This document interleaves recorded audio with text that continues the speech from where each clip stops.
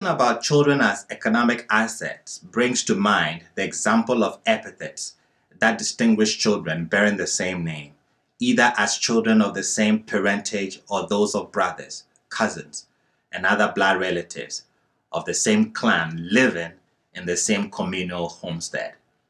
The following examples illustrate cases where epithets are used to distinguish between such children in a communal household.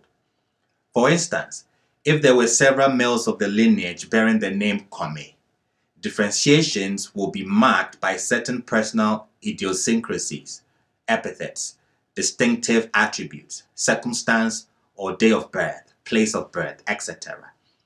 You may have Kome Nukba, meaning Kome the eldest, Kome Kofi, Kome who was born on a Friday, Kome Amadou, that is Kome whose mother hailed from the Amadou subdivision of the Asre quarters, Kome Nubi, that is Kome, the brave gallant son of the man, Kome Nsu, Kome given to drooling in the mouth as a child, Kome Alata, Alata being the alternate Ga name for Angoni, modern day Nigeria, so Kome whose mother is from Nigeria.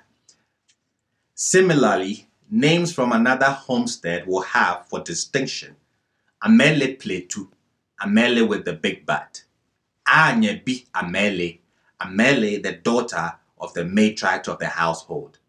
Tete Blonya, Tete, one born at Christmas, and so on.